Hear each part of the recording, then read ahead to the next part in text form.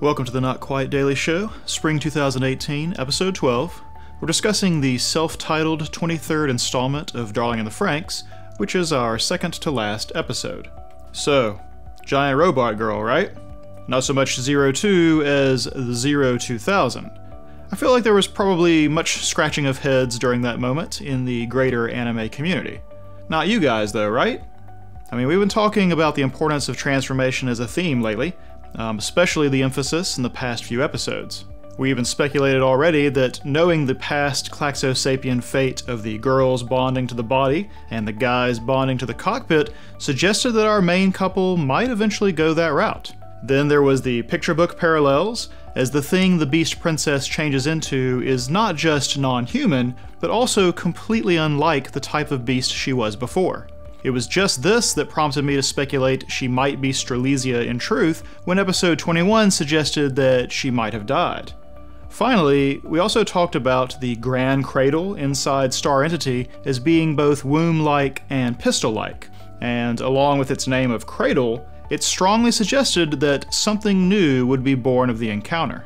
This episode was probably the final disappointment for people who believed the show was about robots fighting monsters, and then apparently also aliens. That has always just been the background. Even in this episode, with a massive spaceship and robot shootout, the actual battles of consequence are between our two sets of couples, as they attempt to exercise their right to self-determination. This is a showdown of our fate versus desire theme, showcasing the differences between a fate one is subject to and a fate chosen for oneself, and even when one gets a rare chance to reconsider that fate. I do think this episode suffers by comparison with the excellence of episode 22, and introducing so many new elements this late in a series is often disorienting for an audience. In this respect, there is also some wisdom to putting the most surprising element into this episode rather than the next one. With a week to adjust to the idea of the 2000, the finale will not be derailed by the audience being caught off guard. Now, her changed form is surprising. It's not exactly what I would have guessed, but I had guessed that it would be something. And a lot about the choice is consistent with our existing patterns and world building, and 02's own characterization. How she chooses to be represented is the culmination of her long internal battle, a struggle between how she sees herself as opposed to the image that she wants to present. She has resisted accepting that she is actually Klaxosapien, that she is not human and never will be. With this episode, the audience might find themselves in the same position, hesitant to accept that the form of her that we've grown attached to was never true, that it was always a mask. Perhaps then the audience can now empathize with 02's long reluctance to abandon this dream of humanity. Reconciling these ideas is a triumph for her, and comes at the moment that she completes her character arc. That completion also results in her greatest act of love toward Hiro in the series, an act that was foreshadowed several times in the second half of the show. Let us then explore exactly how we get to that moment.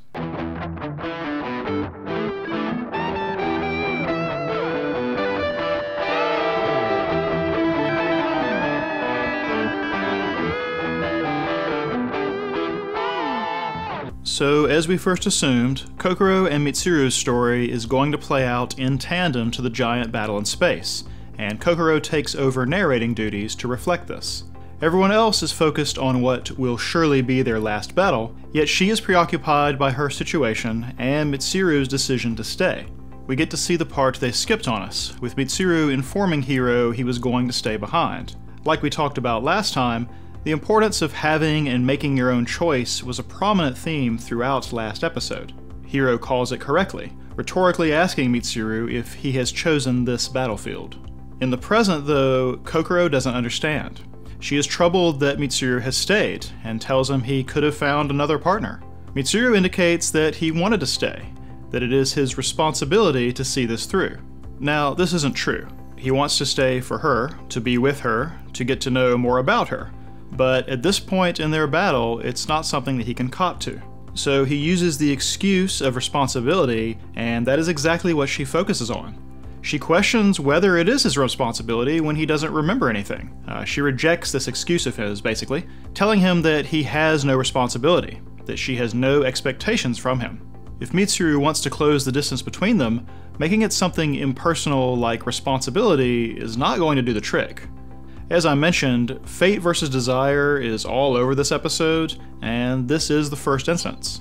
Staying with Kokoro because he's the father of her child is a type of fate, a predetermined course for his actions that at this point is beyond his control.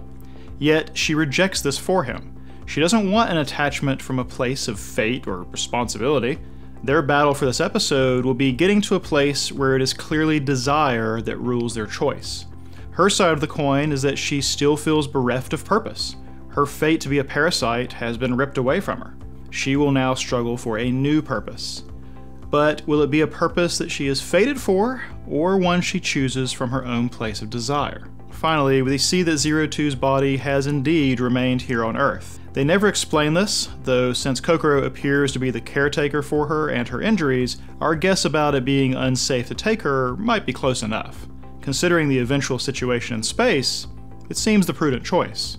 After the credits, we join our fleet in space as the squad tries out their new fittings that will allow them to fight in 3 dimensions. I will say here at the outset that though the battle takes a fair amount of screen space this episode, we're going to deal with them in broad strokes only.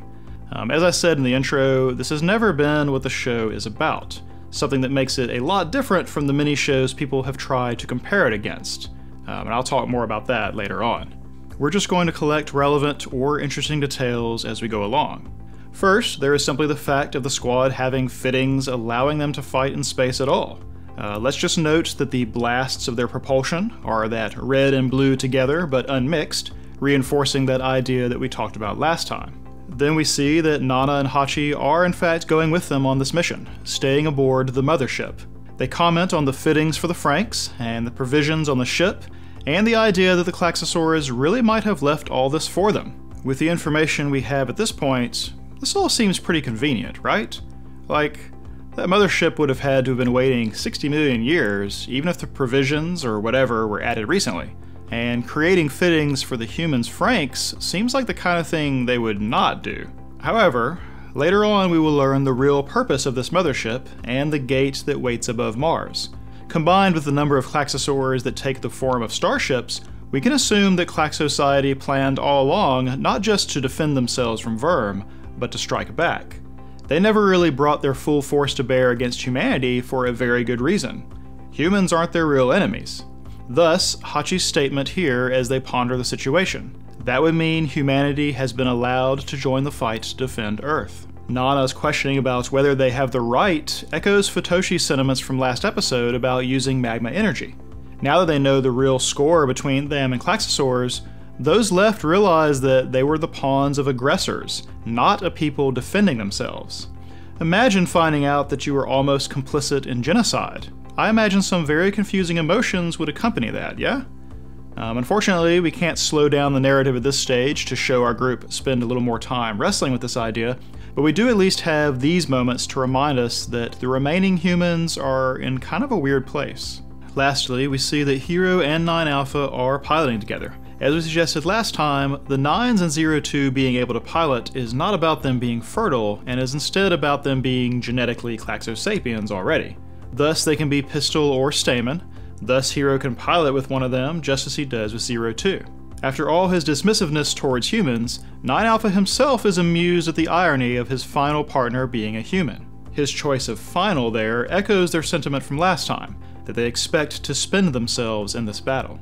Anyway, all the world-building elements necessary for this space battle to make sense are set up now. Time to load up and actually get to the front lines. We have a brief interlude to show us that Kokoro is attending to 02's constant injuries. She has not fared well working in the fields, and as she says here, she is not a parasite anymore. Purpose still eludes her, thus the tiny responsibility of looking after 02 gets all of her attention this episode. It's small, but it's something. Returning to Nana and Hachi on the bridge, they talk about how well they understand the control scheme of the Klaxosaur ship, leading Hachi to suppose that Homo sapiens and Klaxosapiens were not so different from one another. I want to point out that we still don't have any information about the rise of humanity, about whether it differed from the natural history we assume, or if something involving Klaxosapiens influenced it. We might not get any answer on this, In fact, this may just be another way of demonstrating that human society and Clack society have a lot of aspects in common, inviting us to draw a parallel between their two fates. If it ends up being more, though, this will be another instance of foreshadowing that reveal. The other part of this conversation is Nana realizing that she feels empathy with the children, though without actually understanding that this is what she's experiencing. She doesn't want to see them hurt anymore, but is confused as to why. After all, she watched over them as tools of warfare for so long without feeling this way. Hachi, though, basically questions what is wrong with this idea. If their fighting days are about to be over, and her purpose is to look after them, then won't they need someone just like her in the days to come? Someone who doesn't want to see them hurt any longer? Nana has always seemed the more emotionally present between these two, as Hachi's stoicism seemed just the thing that Ape wanted from humanity. But ever since the crashing of the wedding, I think it's really rather that Hachi has been the one to develop empathy faster than Nana has. Though he's self-aware enough to realize that a concerned Nana is a better caretaker than he is, I think he actually became invested in the children as people first. I don't know exactly when it started, but his loyalty to Dr. Franxx rather than Ape extends at least back to the Grand Crevasse battle, if not longer.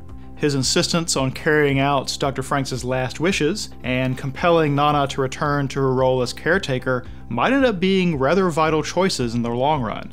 At the very least, Nana's developing empathy and embracing of her new role will only gain encouragement from Hachi. A last bit of business before battle.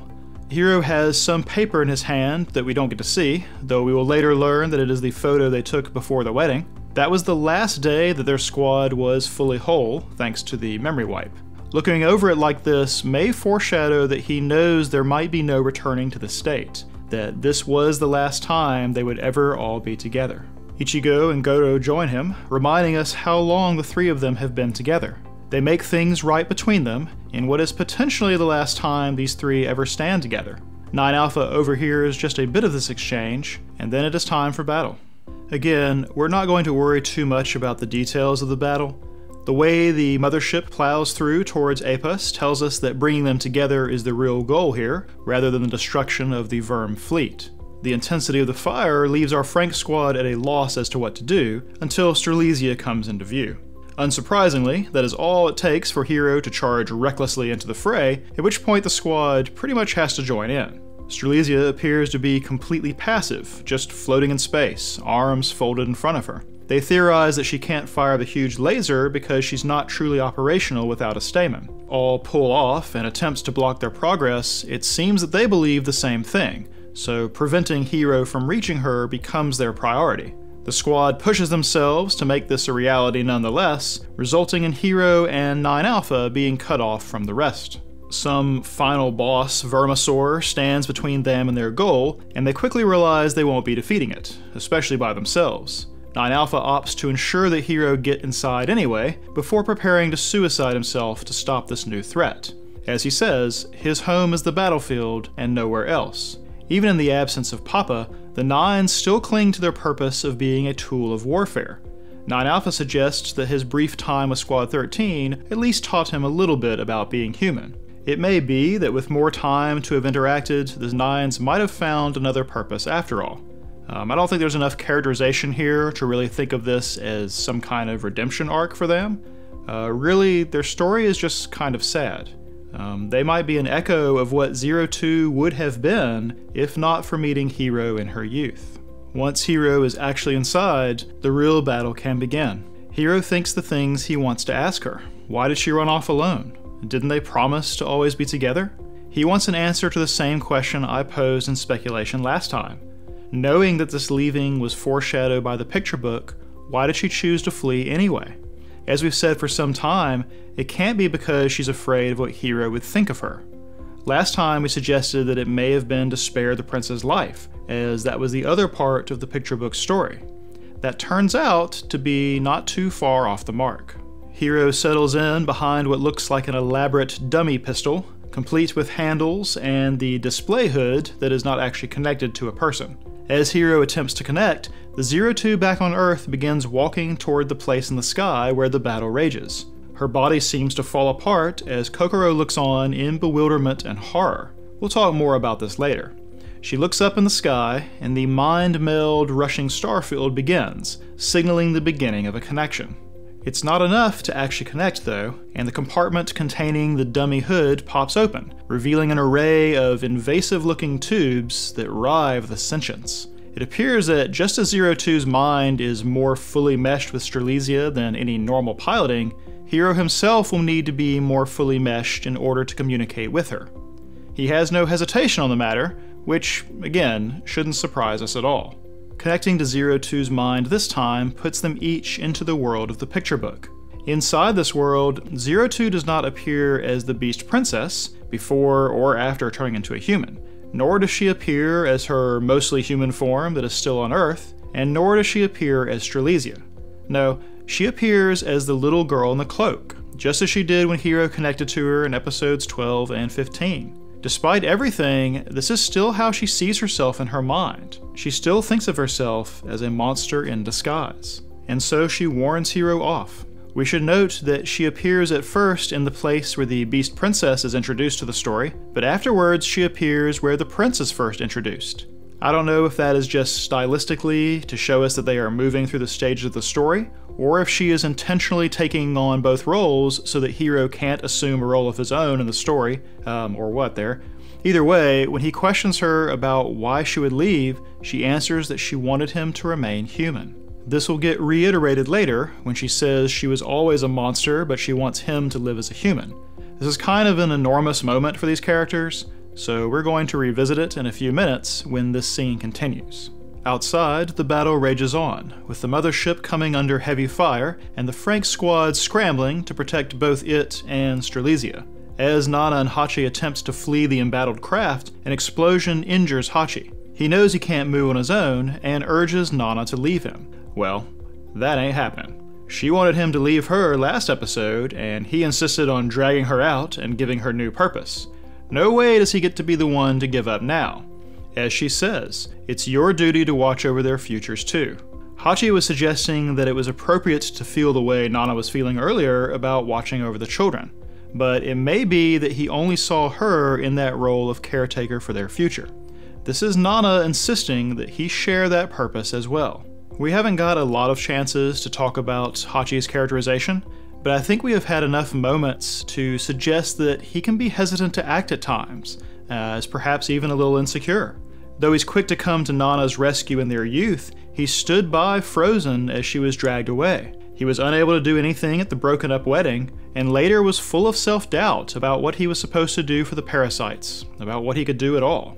Once he's back in the system, he resumes his stoic composure, and gaining Dr. Franxx's orders keeps him focused after his death, but he can be just as adrift as the rest at times. He's only too willing to give up at this point.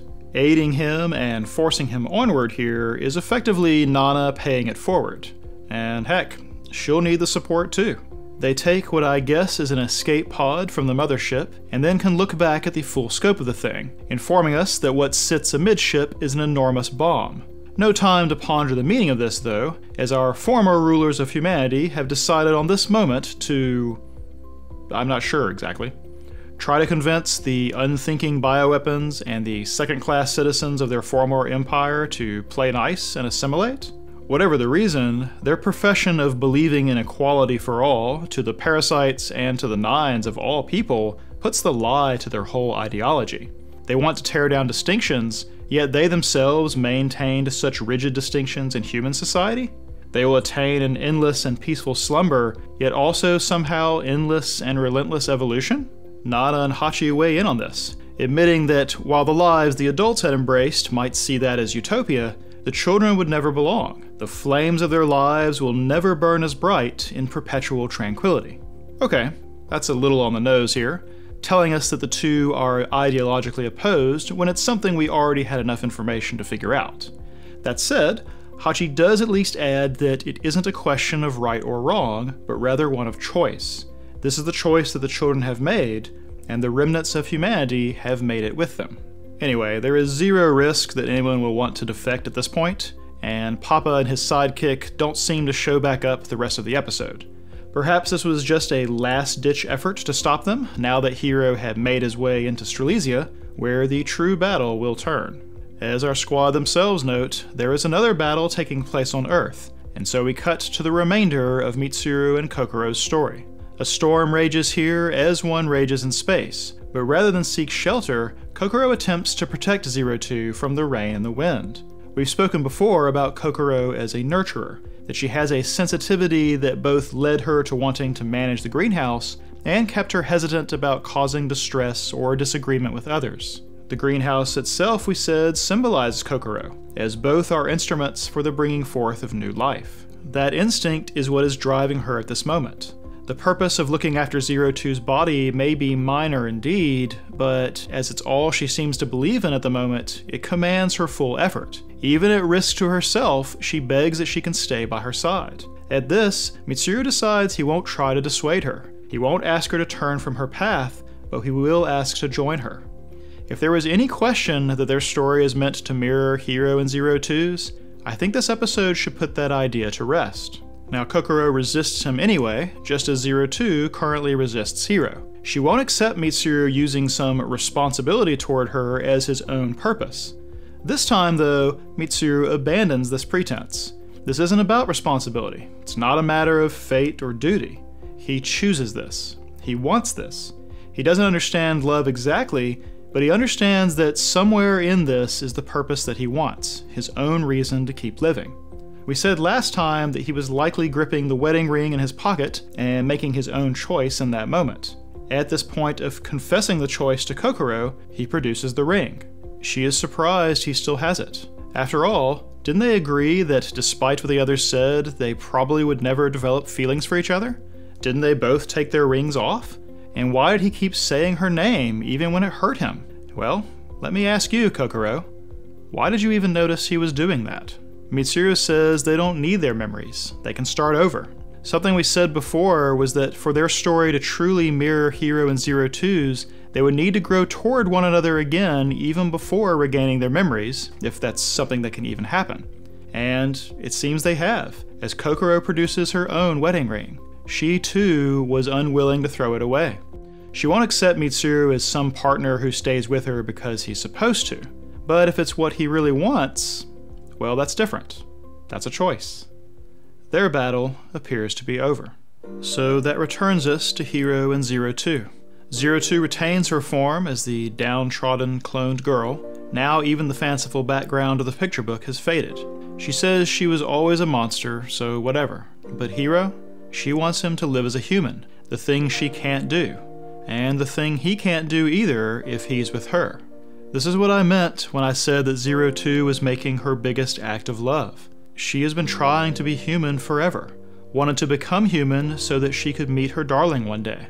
In episode 16, though, she admits that she understood nothing about what being human really meant. She eventually realized it wasn't about appearances at all, but rather the way they cry and laugh and get mad and try to live together as a group. Being exposed to Squad 13's behavior with one another, once she decided to see them as having value at all, it helped answer her own question about what it means to be human. She says that she realized this was the kind of humanity she wanted all along. She will make a similar statement in the following episode, when they are discussing Kokoro's revelation about babies. She admits that she is envious. It's not something her body can do.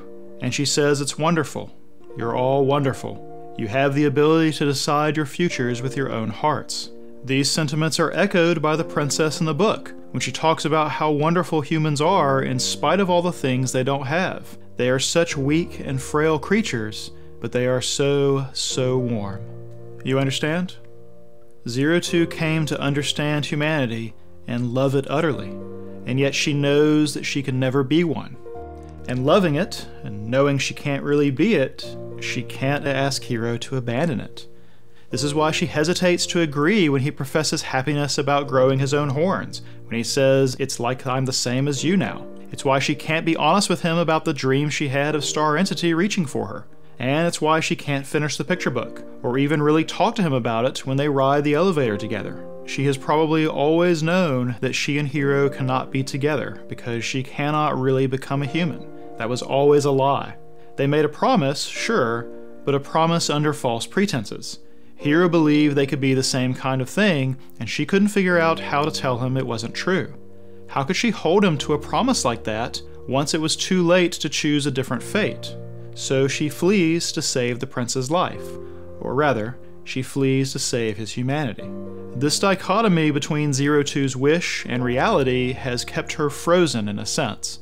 This is why the image Zero Two has of herself in her mind is still that little girl in the brown cloak. Thus, as she is traveling around in the book, she doesn't take on the role of the princess she drew, but stays herself. Her physical self persists on Earth because it's what she wanted to become, but was always a mask that she put on.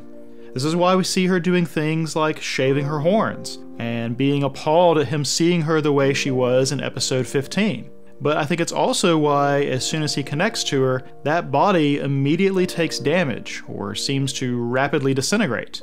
It's only an ideal of what she wants Hiro to see. In her mind, she is still the monster. As she says in episode 14, she always knew that no matter how she disguised herself as a human, she could never be one of them. But if it meant being with her darling, she could keep pretending. Yet, this came to a head in episode 21, when she broke the headband and allowed her red skin and the antlers to come back. That was who she was under the mask of human appearance. There was no more room or time to pretend. But when it came down to keeping that mask in place, or saving Hiro and everyone else, of course she chose the latter. And then, having saved the world for the moment, but abandoned her pretense of humanity, she leaves with Apis and the knowledge that she can never be human. And this completes her character arc, I think. If you remember back in episode 14, I talked about how the primary flaws of the three main characters caused all of the chaos that happened. For Hiro, that flaw was his lack of confidence, something he slowly gained back after he and Zero Two reunited. For Zero Two, though, her flaw was a lack of empathy. But, just as being with Zero Two helped Hiro overcome his flaw, being with Hiro has slowly turned Zero Two into someone capable of empathy. We saw this in her embracing of the squad, we saw it in her celebrating and then fighting on behalf of Mitsuru and Kokoro. We especially saw it when she forgave and thanked Dr. Franxx for his role in her life. Now, despite how much being with her darling means to her, how much of her life has been driven by the solitary goal, she is able to turn aside. She won't trick him or coerce him or pretend that it's anything else. Because realizing how much humanity means to her, she cannot expect him to abandon it. She won't even ask. Her journey to empathy is complete. But, just as Kokoro insisted Mitsuru leave her alone, yet still kept her ring, Zero Two secretly hopes that Hiro comes for her anyway, thus pausing there in space, thus leaving the picture book unfinished. And Hiro realizes this last part, calling her a liar when she says that she is fine by herself. Now, Zero Two appears in this mental world as the scared little girl, but Hiro, by contrast, appears as the version of the prince that he drew himself. We reiterated this last time as well, but way back when the picture book appeared, we suggested that the way to break the pattern of all these stories is for the princess to not be the only one undergoing transformation. If the prince sought out a deal of his own, tried to become the same thing as her, if he abandoned humanity to become a beast, then it might overturn their fate. It would rewrite the ending. So when he does choose this fate himself, without her asking, and even over her protest, and even understanding that he is surrendering his humanity, then she can accept. He changes from the prince of the story into himself, and she changes from the little girl into the self she wants to be. Then they are two human-like Klaxosapiens, naked and pure, no more masks between them, no more hiding. Hiro takes her hand in a manner that recalls the wedding of the picture book, and gives her his vow to never let her go. The Jinn bird, which, as we've discussed, was originally a symbol for marriage, then takes flight, and moves through the picture book landscape. And doing this, accepting his vow like this, she gets to achieve something of a perfect form. Klaxosapiens in truth, joined to the body of Strelizia Apis, and yet recalling the idealized version of her back on Earth.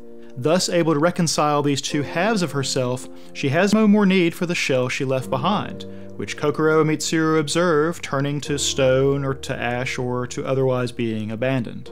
Thus it is no accident that she looks like a bride there at their joining. Abandoning the mask on Earth, she can relax into her true form. Inside the cockpit, Hiro's horns are no longer subtle. His own transformation seems complete. This is basically their wedding. And when the warp gate opens between Mars's two moons, the path leading toward it strongly recalls the aisle that a bride walks down. The mothership bomb becomes her bouquet of flowers in this analogy, a symbol that we will dive into more fully in theme. Once these two are married, the battle is basically over, as our blue and red beam returns with some accompanying increased firepower. The fact of the bomb explains the mothership's existence as well. It wasn't placed there 60 million years ago to conveniently transport the not yet existing humans, nor were the space fittings meant for anything other than the many other types of Klaxosaurs that would normally have joined them in space. See, Klaxosapiens didn't just turn themselves into bioweapons. They turned their entire society into a single weapon. They pretended to hunker down for a siege for when Verm returned. In actuality, they were preparing an all-or-nothing counterstrike to wipe Verm out just as surely as they had tried to do to them. As Hero explains, the size of the main Verm force means they need to take them by surprise, and so the Klaxosaurs don't use all of their weapons against humanity. They don't show Verm their hand. They create a warp gate far away from Earth, hiding its existence from Verm should they return. They are going to take them by surprise, alright. But it means that Hero and Zero Two have to leave everyone behind. They don't answer when Godo asks if they'll come back. Realizing this, the squad is distraught, begging and demanding that they not go through with it. But when it's clear they cannot change this course, Ichigo demands that they come back, no matter how long it takes. She says they will build a home and wait for them. And Zero Two promises that she will come back, together with her darling. I think strongly implied here is that if they do come back, it will be quite some time from now. Now Kokoro resumes narration over our end moments, and we see she and Mitsuru have donned their rings again and hold hands. Now at the end of this episode, the two real battles are over. Both couples are walking into uncertainty, sure, but are willing to do so as long as they can walk together. Her ending narration is an endorsement of individualism and self-determination, and then concludes that all they can do is pray that what awaits Hero and Zero Two is a happy ending. Our final image is that picture of the squad that Hero was looking at earlier, set above the cockpit to remind him of the home they leave behind. Soon enough, we will see if they ever return. In Goals and Conflicts, we have a narrowing of the field down to just our remaining plotlines. This is just what we should expect from the end of a series. In Goals, Hero's goal of getting to Zero Two is complete. Last time we observed that this goal takes precedence over everything else for Hero. We said that if his choices were between staying with her and going home to live out the new life they had won for themselves, he was going to choose staying with her. This went to the way we thought. Our Gen Bird and picture book are basically complete with the two transformations. Next episode will be all about the results of each of them achieving their goals concerning the other. For Life Beyond Piloting, nothing else is in the way. With Verm chased from their solar system and Hero and Zero Two's fate beyond their ability to affect, the rest of Squad 13 is going to return and build a home for them all. Everything they choose from now on is a realization of this goal. Even if they fail utterly, it's still fulfilling this wish, chasing a purpose of their own choosing. Hero and Zero Two have made a similar choice. For the moment it separates them, and perhaps it will always separate them. But it's exactly that bittersweet possibility that is contained in the freedom to choose and to choose differently. Lastly, a new goal for Hero and Zero Two: end the war. I will talk about this in speculation, but it's hard to guess what shape this end will take. Either way, it is the final mover of narrative. I don't doubt that it will be completed. The question is, what form will that completion take? So into conflicts then, the APA situation is now true Strelesia. This has gone from conflict over the fate of Zero Two to the realization of Zero Two and Hero's long quest to be with one another forever. This one is resolved. The Verm invasion, the script is flipped. This becomes now an end to the war, one way or the other. It's time for the invaders to become the invaded. As I said, Klaxosociety apparently forged their entire people into a weapon toward this end. It was not enough to defend themselves when Verm inevitably returned. No, they prepared to make Verm the ones at risk of annihilation, erasing them and their ideology from the universe. Win, and all those concepts our squad values, are safe. Individuality, self-determination, social bonds. But lose, and it seems the only outcome is the eventual extinction of Earth and its inhabitants. So we're really only going to talk about two themes today, and the first one is kind of an amalgamation of themes. This is the theme of death and rebirth, together with fertility, but focusing on an aspect common to both, which is creation and destruction. To illustrate this, let's talk a bit about the amazing symbol of the mothership bomb as a bouquet of flowers, especially in the context of being held by a metaphorical bride.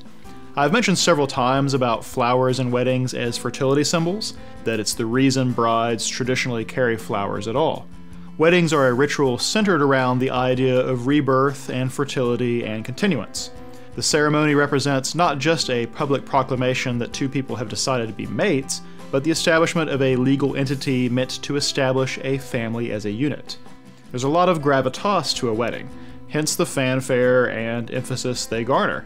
Yes, I know a wedding is not required for these things to happen, but it's what the wedding itself represents. Traditionally, weddings are the first step in the cycle of humans reproducing, much like flowers are that first step for plant life cycle. After all, flowers are the sex parts of plants. They are nature's fan service. I mean, not really, since fan service implies gratuitous, and reproduction is certainly not gratuitous, but the colors and variety and ostentatiousness of flowers are perhaps not strictly necessary. I mean, humans can reproduce just fine without romance, or suggestive language or clothing, or dancing or dinners or flirting or anything of the sort, but hey, where's the fun in that? Combined in both of these examples, then, is the idea of the power of creation, of making something new.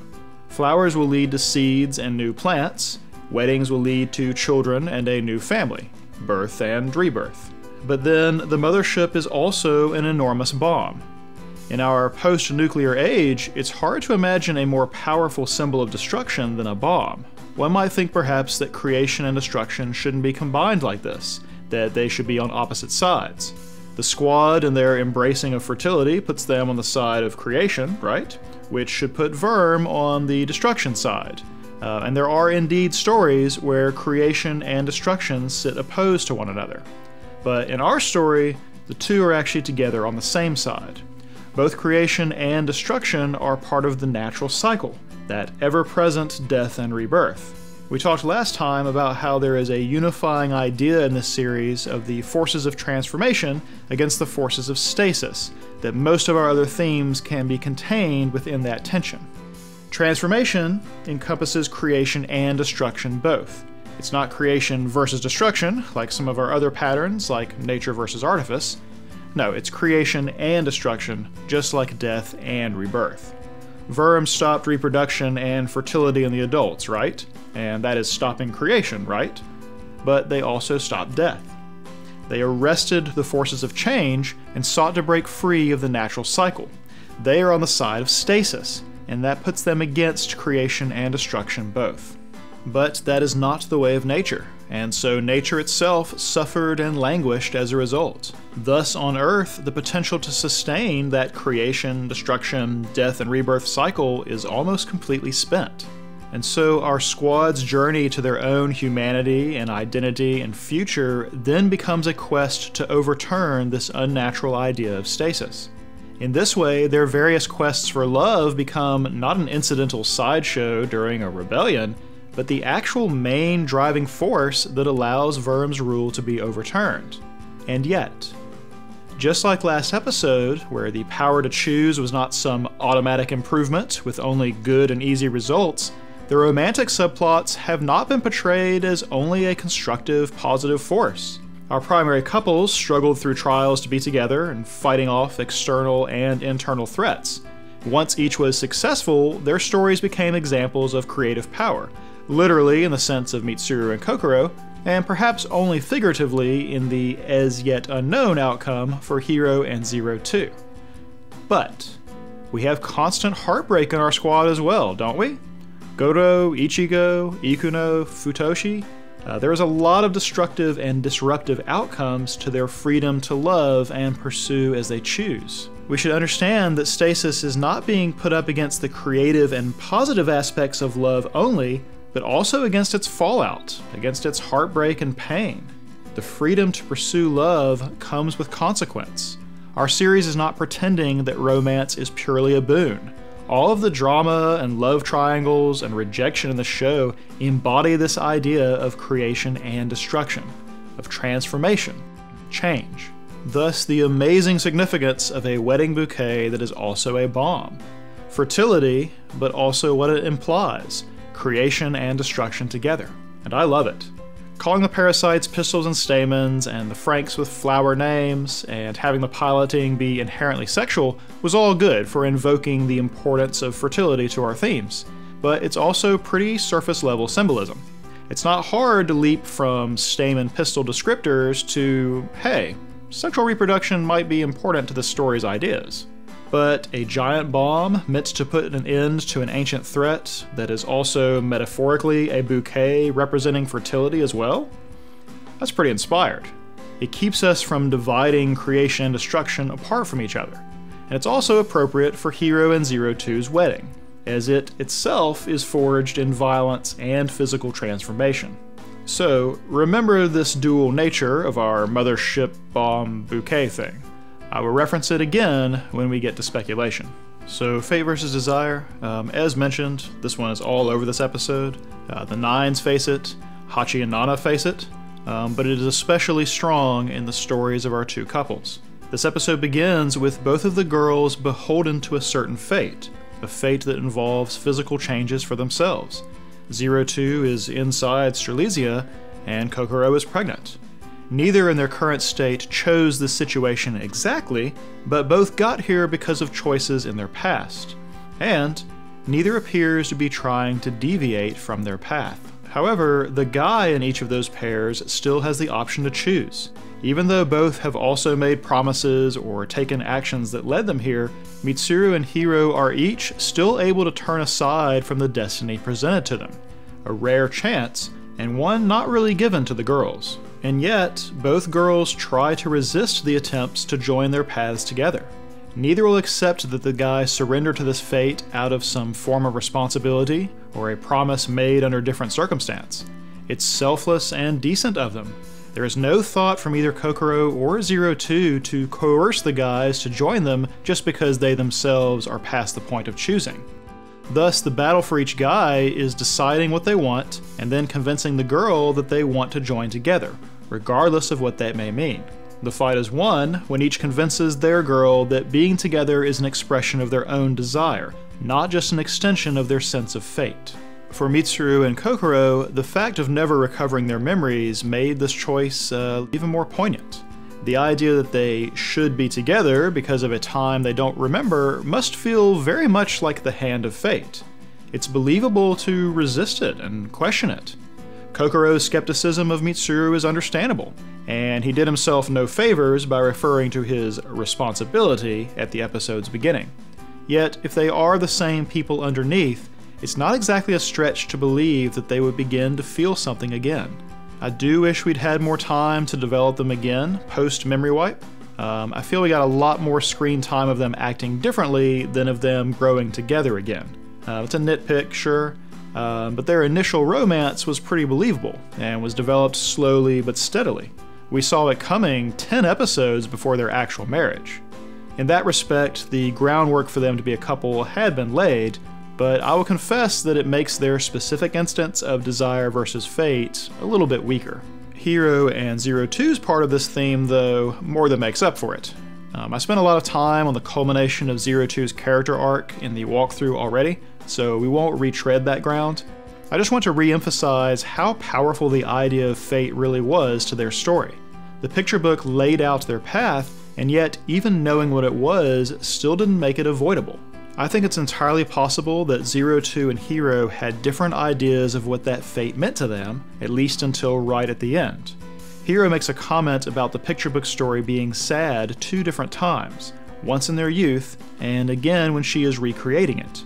Young her knew how the story ended, with the princess having to leave the prince behind, yet she chose to bend her entire will toward becoming human anyway. The ending didn't frighten her away. She expands on this even further when she begins to recreate it in episode 16. Despite Hiro reiterating that the story is sad, She instead says that it was her first pretty thing, that she met Hiro and wanted to have something beautiful with him. She wasn't looking at the end and saying, how sad. She was looking at the whole story and saying, how beautiful.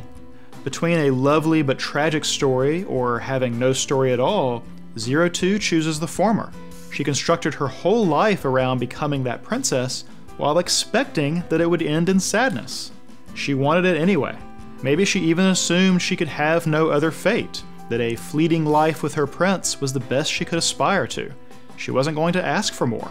That is, until she got to really experience being human.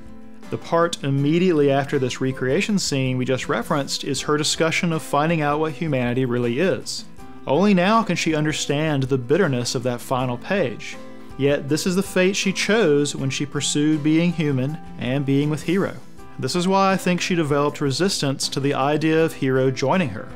Not just because of resisting Hiro giving up his humanity, I mean that is probably the bigger part of it, but because she fears she caught him up in her own fate.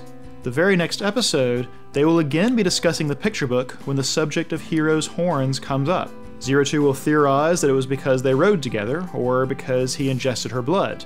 And then she will say, regretfully, I've drastically altered your destiny, haven't I?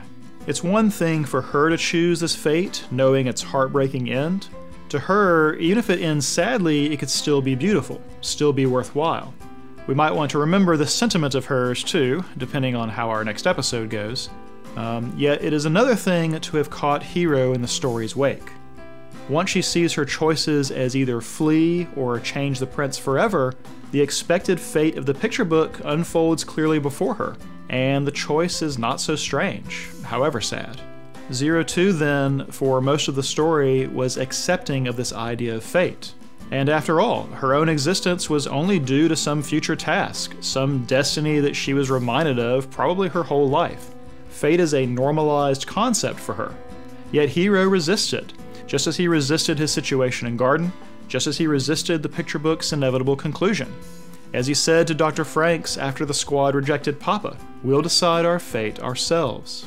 02 assumes the story will still play out the same. Yet because of beginning to understand what all that means, what humanity is, what love is, she loses her peace with this ending. She doesn't want it to go this way. She was happy to choose a bitter end just to have a story she belonged to at all, but now she wants a different fate. She wants another end.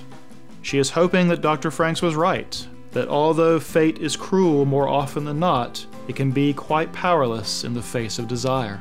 When Hiro refuses to turn aside, refuses to live out the story of the prince, then she can finally release this acceptance of her fate. She can accept her desire instead. See, Hiro never cared about her being human. He was never put off by her true nature. She always struggled to believe this. Yet when he is willing to surrender his own humanity to be with her, then she can believe. And doing so doesn't just transform her, and it doesn't just transform Hiro. It transforms that last picture book page. So, that brings us to our last speculation. What do we think a finale will look like for this series? There are a lot of thematic patterns that will be looking for their final argument. There is an entire alien civilization to be confronted, and an entire other civilization that needs to start rebuilding, perhaps even two. Yet, somewhere in all that, what we really care about is the fate of a dozen characters we've come to worry over and root for. I assume we can think of our finale as two halves. These might not be literal halves, but two primary situations we expect to be resolved. The first of these to talk about is actually the resolution I expect to happen second. That is the last thing that happens in the series, and that is the resolution of what happens on Earth. I have supposed for some time that our finale will involve a time skip of some variety, a denouement or epilogue in which we get a peek into the future for our characters and for humanity. I especially believe this because I think the birth of Kokoro's child, or children, is something too important to leave as a hypothetical future. After the way Ichigo sent Hiro and 02 off at the end, I am even more inclined to believe that we will visit Earth again, but in a future state. How far off, I don't really know. The following spring is about the earliest I think is likely. Much like Kokoro's childbirth, the imagery of Earth in springtime is probably too thematically significant to pass up. How far into the future will largely depend on how the other half goes, Hero and Zero-Two's resolution. I fully expect Ichigo and the squad to make good on their goal of making a home for them all, so we will see things like the crops extending outward for Mistletoe to encompass more and more of the land. We will see the frozen children woken up and added to the population. We'll see some progress in other relationships. Maybe this means a pair the spares situation, where Ichigo and Goro do become an item, or Nada and Hachi, or even Ikuno or Futoshi with Naomi or something. Depending on how far into the future we go, I wouldn't be surprised to find a pregnant Miku. I expect Kokoro's child is going to unleash the greatest outbreak of baby fever in humanity's history. Speaking of Kokoro's child, is it going to matter at all that Mitsuru once rode with Zero-Two? I mean, I'm pretty sure this is about humanity rejoining the natural order, so I don't think the child being a Klaxosapien is most likely or anything, but we never have revisited the significance of his physical state after piloting with Zero-Two. Now, there may be some other rekindling of Klaxosociety, though I do not know how. But I'm not sure what all those ships in orbit around Mars are going to do otherwise. That said, what part of the future we see all depends on what happens with Strelizia beyond the Warp Gate. So, what will that showdown look like? To answer that, I want us to think about the way this show has been different from a lot of the shows people are tempted to compare it to. I understand the comparisons with Kill la Kill and Gurren Lagann, what with Trigger's name on it, and especially the late addition of extending the story beyond Earth. There's also the inevitable comparison to Evangelion, especially once genetic alteration and an assimilation plot entered into the story. But I think there is a fundamental difference between the way battles are treated in all of those examples and the way they are treated in Darling in the Franxx. Let's use Evangelion for our comparison, as it is the most famous and influential. Think about how the rising and falling tension is handled in that series. The story is structured around the conflicts with the invading angels. Almost every episode revolves around a new angel threat and the lengths our characters must go to in order to overcome. This keeps the pace relatively frenetic, the arcs very short, and the characterization is simply something that happens along the way. You learn about who everyone is and increasingly understand the strange nature of the various organizations as a result of these escalating confrontations. The actual fighting in the series comprises most of the episode-to-episode tension, with character tensions being a slower development. Gurren Lagann and Kill la Kill and a lot of other mech shows follow a similar pattern. The next armed confrontation is the crucible around which character and theme are defined. By comparison, Darling in the Franxx has never been about the battle. If someone told you this show was about boy-girl pairs piloting robots to fight off monsters that come up through the ground, well, okay, that is the premise, but it's actually about the interpersonal relationships, about the cycle of death and rebirth and fertility, and about sexuality and romance and love as a force in opposition to those who would attempt to constrain nature and humanity. The fighting is background, and very rarely does any of the story actually turn around it. The battles are always just the setting for personal revelations or character moments instead. There is no sense of progress towards some goal that is achieved by succeeding. Until the actual Grand Crevasse fight, every battle is simply housekeeping. If they could have simply avoided fighting altogether, the result would have been the same. It's only the changes to character relationships during these battles that actually matters. Let's walk through them so I know that I'm being clear. The very first Klaxosaur conflict comes in the first episode, and is arguably the most like the battles that one expects from a mech show. In retrospect, though, it was only there to introduce the Franxx and Klaxosaurs, and Zero-Two's stampede mode and superlativeness, and the fact that she kills her partners. The second fight is just a stage for testing the trust between partners, with Miku and Zorome, as well as showing the sinister side of that with Mitsuru and Zero-Two. The third fight exists to give desperation to Hero and Zero-Two so they will override the rules keeping them apart, as well as showing that they can operate with the team while still existing apart from them. The fourth fight is meant to show us how individualistic our squad is compared to all others, as well as set up Hero's death and rebirth into someone with a new sense of purpose. After this target beta fight, the purpose of the battles as purely stages for characterization becomes even more apparent. The 5th fight only exists to set up the boys versus girls conflict. The 6th is only there to characterize Goro and his relationship with Ichigo. The 7th is similar, except it is for characterizing Mitsuru by bringing his personal crisis to a boiling point. That fight also gives us a taste of Zero Two's increasing desperation, something that the last fights before the Grand Crevasse are especially meant to illustrate. I mean, the significance of Klaxosaurs showing up near Garden for the first time has never even been mentioned again. That obviously didn't really matter. Even the Grand Crevasse, which is the first fight past Episode 1 whose outcome actually changed the narrative, was still mostly about demonstrating to us what kind of people Ape really are, and bringing the conflict between Hiro, Ichigo, and Zero Two to a head. Now the taking of Star Entity, and the Princess, and the reveal of Verm, and all that is the exception to all this. That was both progress from the previous battle, and a giant shift in the narrative direction of the series. Those 2 episodes were much more like what typically comprise a mecha show, especially the examples that we've talked about. Yet it is the exception here. Even this episode, with a giant showdown in space, is just setting. This is no more perfectly illustrated than by its conclusion. Once the real battle of Hiro getting through to Zero Two is successful, the space battle is completely wrapped up like 30 seconds later. So what am I saying?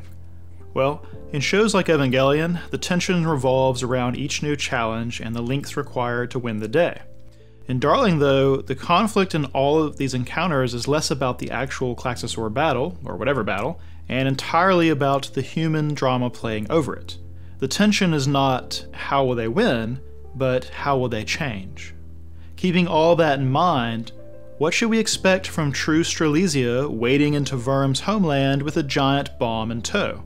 Especially considering all we talked about with that bomb, that it may be creation and destruction together, a symbol of transformation against the stasis of Verm. Doesn't it seem unlikely that we are walking into some enormous fight scene? Doesn't it also seem unlikely that they will simply detonate the bomb and blow all of Verm away, possibly taking themselves with it? Sacrificing themselves for everyone else is not beyond reason. That's not what I mean. But simply extinguishing all of Verm with violence doesn't seem quite right to me anymore.